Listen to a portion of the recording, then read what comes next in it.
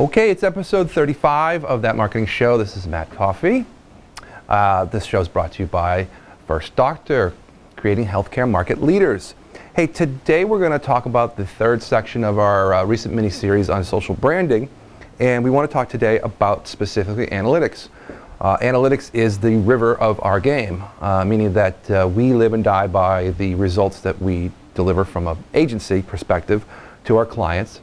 And results are typically web traffic, phone calls, form fills, things that happen to a business every single day, and how we improve upon that. What we want to talk today about is really the guts of analytics, why it's important for your business, and why you should think about the things that we're going to discuss and why they're important, is because it really makes the business itself become alive with leads and profits. So if you're interested in leads and profits, this is your segment. So analytics is data that you can use to make better decisions for your business. That's sort of the mantra of why analytics is important for a business. Making decisions about what you do with your marketing dollars is the paramount to really where we put most of our efforts, which is we deliver, in an agency world, we deliver different types of activities. But the reason why we do these activities are based off of what is working. So let's think about this. Data is broken into two categories: data analysis and data reporting. And what we really want to look at is the 80% of the activity for analytics is analysis. So we want to look at the data, and you can actually say make love to the data, but you know, that's another story. But the reality is that that's where the meat is. Understanding what people are doing when they hit a website, or they hit a landing page, or they hit some sort of function within your website or within your properties that you have online. Reporting is okay. I mean, we can spit out reports all we want, but taking the time to run through the analytics really creates these decisions about lead strategy and profitability. Because part of analytics is understanding that, you know, if you can take what you have from a perspective of aggregate traffic and segment that traffic more and more into better candidates for your business, that way you're elevating your opportunity to get revenue. Okay, so what should you care about? Are you bringing the right people to your site through your marketing strategies? Is your greeting okay when they get to your website? Are they staying there? And then, are you getting people to take action? Those are the three things you should care about as a business. Are you bringing the right people? So are you targeting your ad structure to the right demographic, to the right region? Are you looking at that perspective, meaning are you seeing the traffic coming from the right places? Is the age group, let's say in Facebook, if you're doing ads in Facebook, is it demographically set up? Is it going to females or males? There's a million different things to consider, but these are the things you have to think about.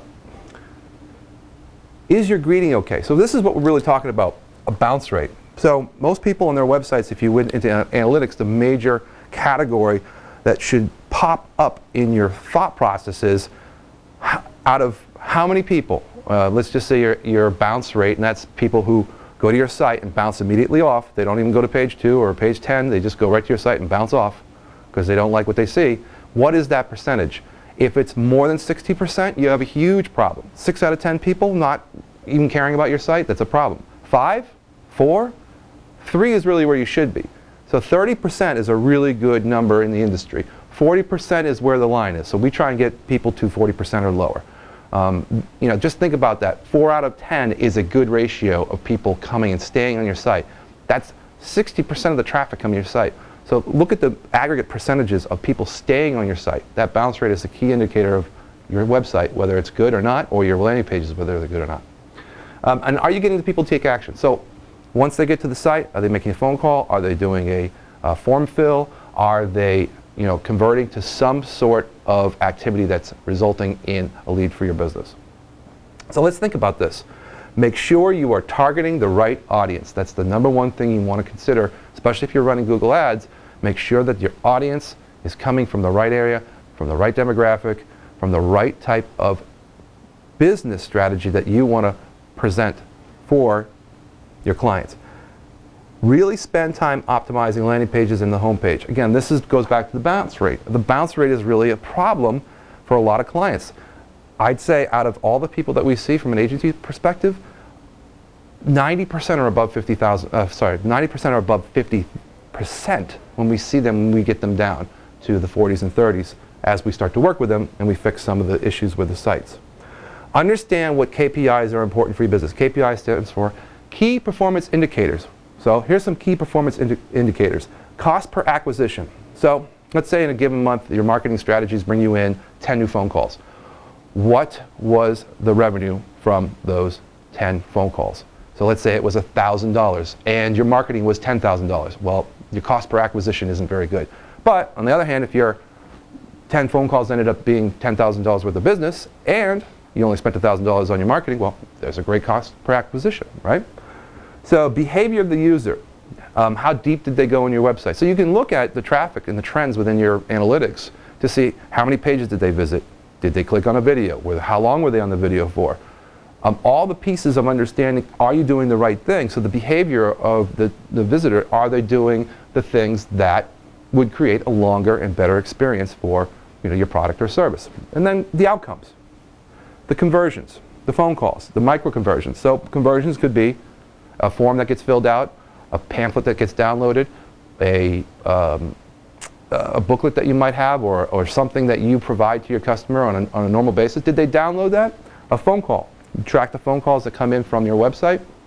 We do this with all of our clients, and I hope that you do too, is that you actually have some mechanisms to track the phone calls and track the keywords that were found in that strategy, where somebody goes to an ad, they click on the ad, the phone call gets tracked, and even if you can record it, that's even better, which is something that gets a little bit deeper into this, but we'll get into that in another day. And then micro conversions, pieces of content that you've made, something about your business or your service that you can see that somebody actually went to that page, spent some time on the page, maybe 2 or 3 minutes, and read the article or read the activity or actually maybe watched the video. Again, micro conversions are important because you're going to determine whether or not that content is actually delivering what it needs to do, which is it's giving some value. So back to really the end of this is we're looking at effectiveness of what you're doing, effectiveness of analytics. And what I think about is it's the effectiveness of your acquisition strategy. As we mentioned before, are we targeting the right audience? Are we looking at what the right costs are for our acquisition from a perspective of what your ad buy is versus what you're getting out of it?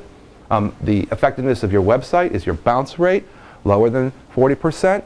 Are you getting people to stay? Are they getting to the second page? And then the outcomes. Again, conversions, phone calls, all the things that you need to measure. So this is the stuff that, again, it's data that makes you make better decisions about your business. I know this is a lot to cover, and appreciate you getting through the end of this, and we'll see you in the next episode.